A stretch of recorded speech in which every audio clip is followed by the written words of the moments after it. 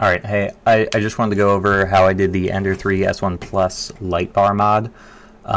So the problem with the light bar, first off, it's not big enough. We'll get to that at the very end.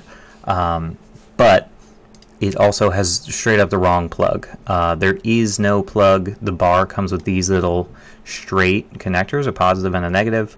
There's nothing to connect these two on the actual S1 Plus board. Apparently on the old Ender 3s there's like a perfect little plug for these, but it doesn't exist on the new board. So rather than use the expansion slot, which would have been annoying, I would have had to use different connectors, I just went straight to the power supply.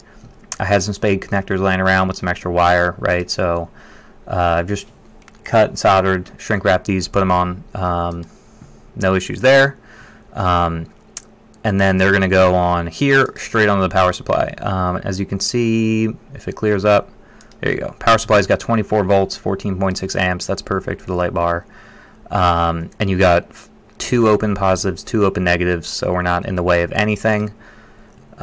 This one shows where I put them, right? So my negative is here on the white, my positive is here with the green.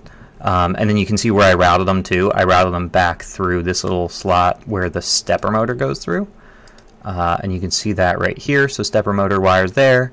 They're my positive, negative here. After the video, I just slap some tape on, hold them down. So then to actually connect them, I use these little push connectors that were super easy. Some of the wire I had to strip because it was a little big. But they ran around back, right? I got positive, negative here.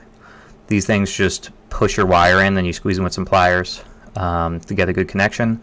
There's dielectric grease in there too, keep everything hunky-dory. I will probably tape these up just to make them a little bit more clean and do a little bit of cable management. But this was just a test, right? Make sure it works. So light bar works, turns on, no issue. And then these are the little extenders that you need. I'll throw the link to the STL for these. I found it on Thingiverse. Just printed them out. The only thing to note here, first off, you got to pop the end caps off here. But then, if you tighten these too much, they'll warp a little bit. So you can kind of see at the front of this bar. Maybe you can't. Let's see. Here you go. So at the front, there's like a little bit of a gap here. The more that you tighten the little brackets, the more they kind of get out of square. You can see that it's not perfectly square here. So that causes a little bit of warp, and then you gotta put your own nut and bolt through here. This is just some shit I had laying around. So yeah, I'll put the link to the STL for these, and I just found it on Thingiverse, and it worked just fine. I had to trim the nubs a tiny bit, so this little piece here, I had to just like take a piece of clipper and just take some clippers and just cut them a little bit to make them fit.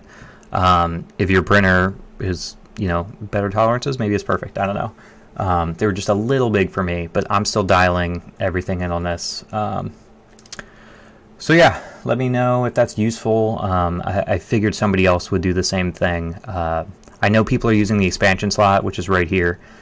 That was just more annoying for me. I didn't want to figure out having to test it, like positive, negative, super easy on the power supply.